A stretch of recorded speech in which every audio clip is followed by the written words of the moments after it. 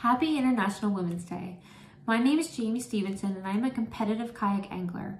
I have been competing with the Ontario Kayak Bass Trail since 2018, and in 2019 I was fortunate enough to represent Team Canada in the Pan Am Kayak Bass Fishing Championship. Fishing is predominantly a male sport, but that has never held me back from competing and reaching the goals I want to achieve. Hard work and dedication are important, and when you are dedicated to something, people will take notice. One message I want to give to young female athletes is to not compare yourself to others. When I am on the water and I'm competing, the only goals I want to reach are my own, and I'm only competing against myself. This is advice I'd like to give to all young female athletes out there.